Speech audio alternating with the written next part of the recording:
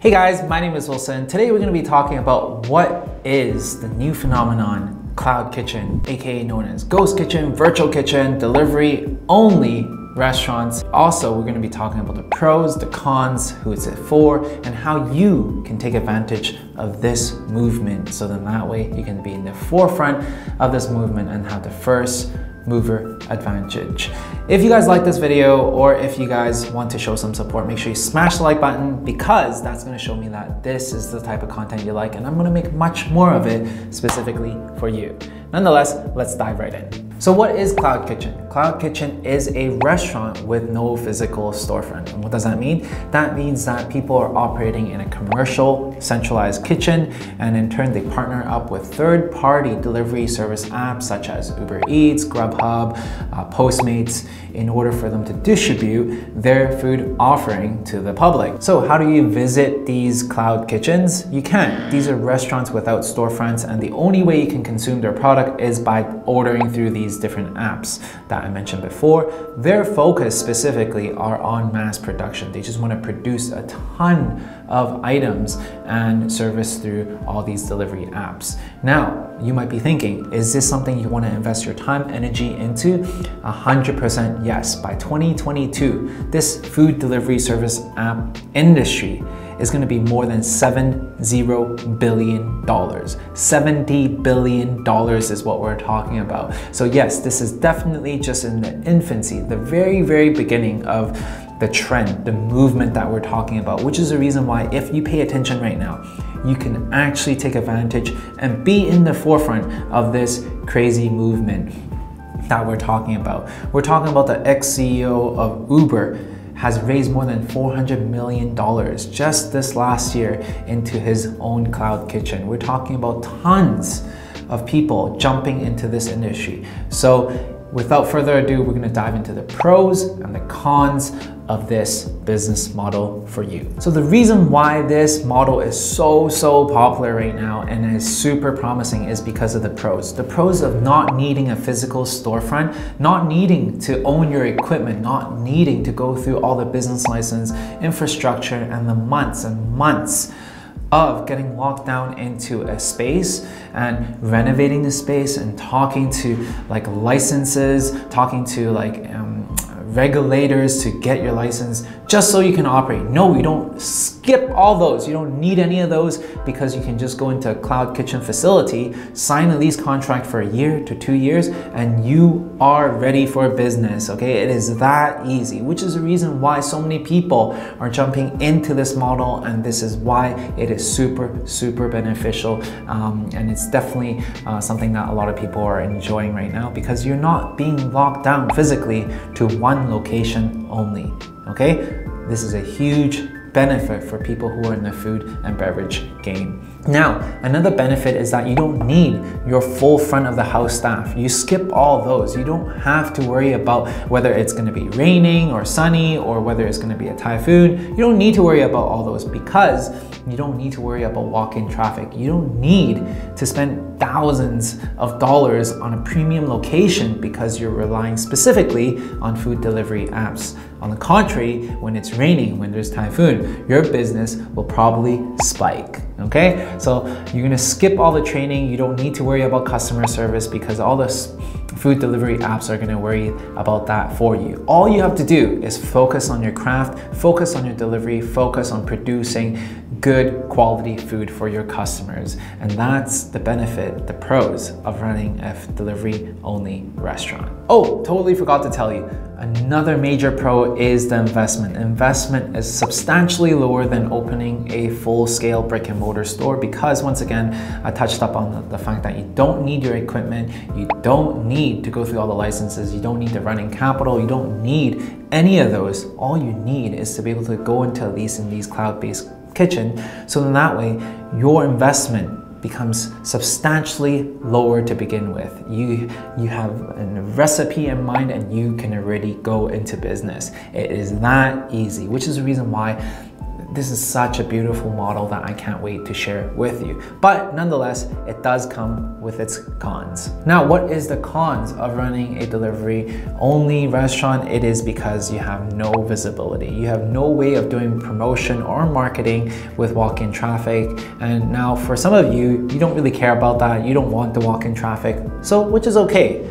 But a major con is the fact that you're relying your whole lifeline, the bloodline, you're being held by the neck by these food delivery apps. And what that means is that if they do decide to favor a certain restaurant, then most likely you're gonna be out of business. If they do decide to charge you a premium, to charge you 5% more, you don't have any leverage or bargaining power with these food delivery service apps. Big detriment to any business if you rely solely on one point of distribution, which is the reason why I highly recommend any of the people that I talk to that if they are in this business and they're leveraging this model, for only a short period of time, let's say a year to 2 years, until they're able to build a substantial base, until they're able to build their own brand name, until they can prove their own concept. And then they should move out and rent their own brick and mortar to invest in this model that has worked for them. And then that way you're not putting all your eggs in one basket, you're diversifying. So then even if the food delivery services decide to kick you out, or they decide to raise the rates, and you can now have much more bargaining power, you can tell them, hey, you know what, I have a restaurant down the street, I don't really need you guys, you know what, see you later. You can still have the opportunity to do that. That's called leverage, right? Now, another cons of going through these delivery only restaurant and using these cloud-based kitchen is the fact that you don't own your customers. The delivery apps own your customer. And why would you want to own your customer? It is because at the end of the day, in a food-based business, it's all about the community. It's all about getting your loyal customers to come back again and again to have and enjoy your offering. So many times we go to that special place or special restaurant to celebrate a milestone, mainly because we have that emotional connection with the owner there, or with the feeling or the vibe there, which is the reason why we are lifelong customers to these restaurants. And in the food and beverage industry, this is super important for you to be able to build your own customer profile. And this is exactly what is lacking in this business model. So once again, I highly recommend that you leverage off this model, build it for a year to 2 years, and build your own only after you have proven that you have a successful recipe and a successful model. Now that you understand the pros and cons of cloud kitchens, we're going to be talking about the 3 different types of cloud kitchen available for you, and then now you can choose which one you want to pursue. The number 1 type of cloud kitchen are the ones that are specialized, exclusive to delivery apps such as Uber, Deliveroo. They have their own kitchen, they have their own cloud kitchen that they created. And if you're operating inside these cloud kitchens, you can only service their delivery apps such as Uber Eats or Deliveroo. Now, the advantage of doing something like that is that you get premium spot because they want you to be successful. These delivery apps want you to be successful, so then that way you can drive them much more value, and in turn their customers are happier because they have a better experience. Now, the disadvantage of going through these different kitchens that are super exclusive to their own delivery apps is the fact that you're missing out on a big chunk of pie. You're only servicing the people that use Deliveroo. You're only servicing people who use Uber Eats. You're missing out on people who use Grubhub. You're missing out on people who are using Postmates or like Skip the Dishes or any other food delivery apps out there. There are the pros, there are the cons. You get to choose which one you like. The second type of cloud kitchen are the ones that are non-exclusive. Non-exclusive ones that we're talking about are like Cloud Kitchen or Kitchen United. These places just operate as a huge commercial kitchen, and you can operate within their own facility, and in turn you can partner up with any food delivery apps out there as you wish, like I said. But the cons of doing that, now that you have more flexibility and you're exposed to much more people and customers, is that you don't get that special feature. You don't get that special treatment from Uber Eats. You don't get that special feature from these delivery apps because you're not exclusive with them. once again, it's your choice. At the end of the day, I'm really suspecting and speculating the fact that you can actually pay premium to be listed as a higher and to run ads in these different platforms. Once again, that would be able to counteract the non-exclusivity, okay? The third type of cloud kitchen, we're talking about mobile cloud kitchen. We're talking about these giant food trucks that go around the neighborhood, like Zoomies Cloud Kitchen. These guys are basically food trucks, but then they rent out their kitchen in a closer proximity to your neighborhood or whatsoever. That itself is an added bonus because the convenience and also the delivery time.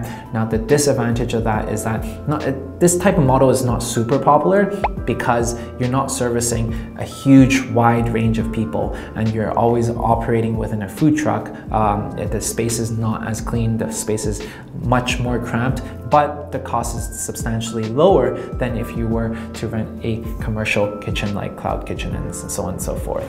These are the three types of cloud kitchen. So at the end of the day, there's no pros or cons or whatever the case may be. It's all up to your profile, what you enjoy, what you like, in order to find what's best suited for you. As a bonus, we're gonna give you bonus number 4. It is pick up only delivery service. And what does that mean? It's contradicting itself. Pick up only delivery doesn't make sense. But nonetheless, this is a model that Starbucks is actually trying out. They have tried this model out in New York where you just order online and you go there and pick up.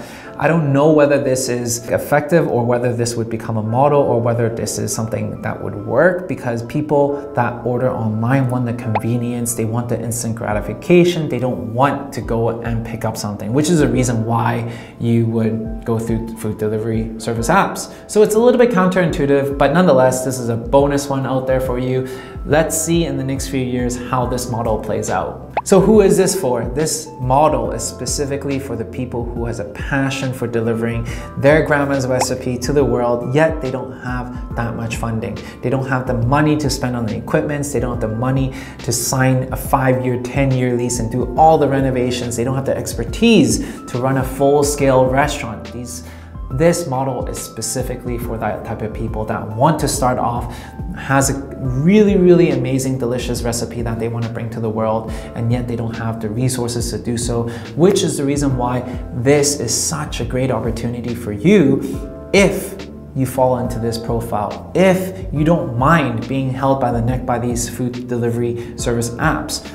If you fall within this demographic, then this is a really, really promising model, which I highly recommend you to do.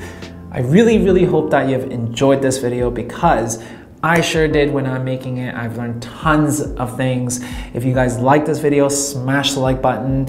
And if you guys have any questions, if you guys want me to make more of this video, or how do you negotiate a rate, or how do you create your menu, leave it in the question and comment section below. Otherwise, I'll see you guys in the next video.